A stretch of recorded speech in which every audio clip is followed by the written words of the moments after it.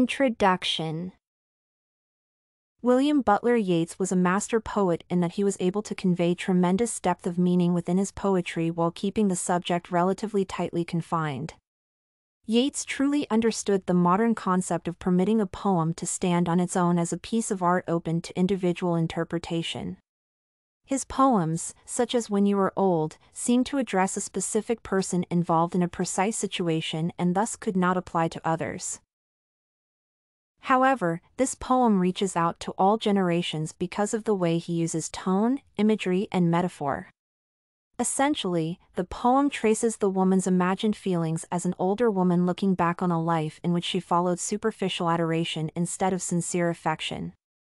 In Yeats' When You Were Old, the speaker warns an unknown young woman of the regrets she will have as an older woman, while the poem sends a message to all generations regarding the importance of choosing love through imagery, tone, and metaphor.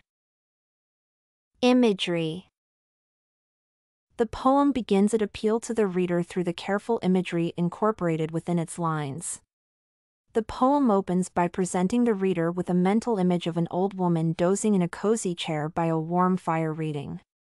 This image is constructed throughout the first 3 lines through phrases such as old and gray, full of sleep, nodding by the fire, and slowly read.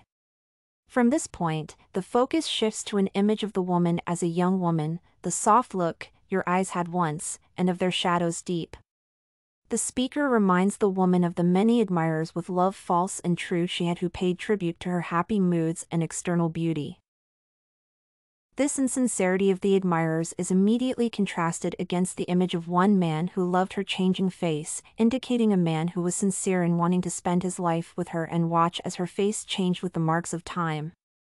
This image suggests that the woman, in not choosing wisely, is now left lonely and alone, despairing over the fire, trying to capture a lost love out of the embers of her dying fire. This is suggested as he suggests she is bending over the glowing bars of the fire and how her love hid his face amid a crowd of stars. Thus, the imagery takes the reader from the present to the past to the present to the past in quick succession as the speaker takes the female listener from youth to age to youth to age. Tone of poem. The warning note in the poem comes through in the arrhythmic meter and often hollow sounds that establish a mournful tone. The meter used in the poem is iambic pentameter, which means that each line has 5 unstressed beats alternated with 5 stressed beats.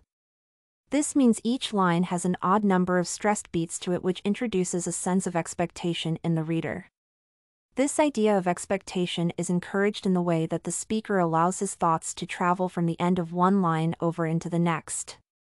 Although this kind of meter can be used to make people feel very secure and easy in the beat, it is often interrupted by throwing off the stressed beats every once in a while.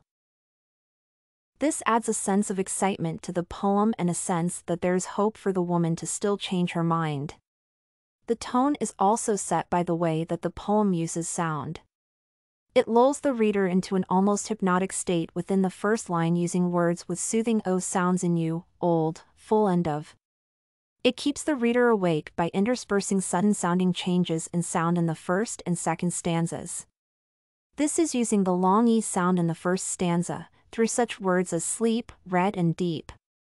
The second stanza focuses on the longest sound with the bracketing rhyming words grace and face. The third stanza remains subdued but with a hint of hope as more variety in sound is introduced throughout the stanza. Metaphor. Through the imagery and the tone, a number of metaphors are created that enable the poem to make connections with the generations that have read it since it was written. In the first stanza, a connection is made between sleep and death as the poem conjures the picture of the old woman nodding by the fire and then dreaming. This idea is reinforced by the shadows mentioned in the 4th line.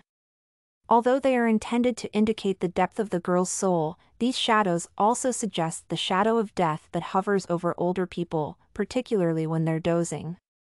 This metaphor is extended into the second stanza as the speaker mentions the woman's pilgrim soul, which indicates a soul, not a body, wandering. From this point, there is only sorrow, bending down and ending within a crowd of stars. As she bends over the fire, the connection is finally made between the woman and the speaker, understanding that the poet is discussing the death of love. As the fire dies, the embers turn to ashes and the sparks fly out into the sky, never to be recaptured. Once rejected, the speaker indicates, love will not return and life will remain lifeless and dull. Conclusion. Although Yeats uses tone, meter, imagery, and metaphor to allow his speaker to address a woman with a warning against rejecting him, the poet manages to address generations to come with a warning to choose sincere love.